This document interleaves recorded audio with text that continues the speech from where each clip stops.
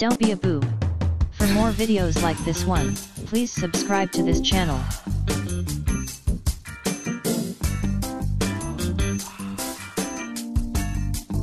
These guys are so impressive, and I have so much respect for how they play the game. Next level. That's just a trick. Is 12 what that men is. on the field. It's not concepts, but it's tricks. Okay, well, we got to defend with that defensively, and how we do that is get after the passer. And on the Green Bay, watch him, the rookie, big game for a young player. He's got to bring back that wrestling background and do a good job. Yeah, you confused me for a second there. I didn't know where we were going with that wrestling video, but it all makes sense. To the fans that heard you talking up the Packers defense, thinking, wait a second, I watched them play Tampa in Week 6 when they gave up 38 points.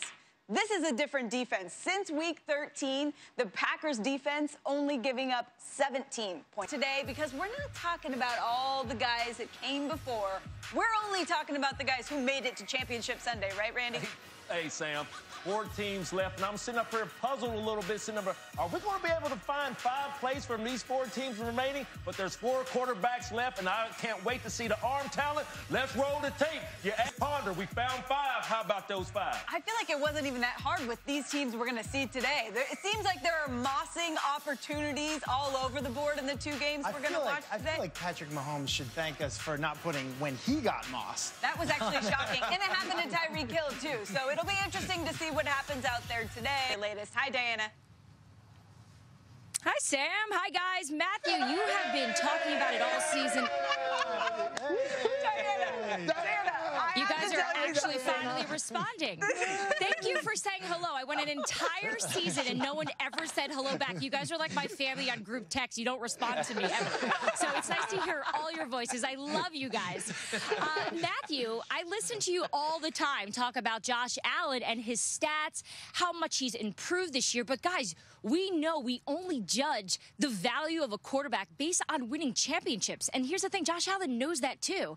He also knows defensive coordinator Steve Spagnuolo is going to try to confuse him out there using a lot of disguises and late movements pre-snap. All of this is part of that defensive game plan. And we know the Bills' offense, they rely on his strong arm. But what the heck happened to the run game?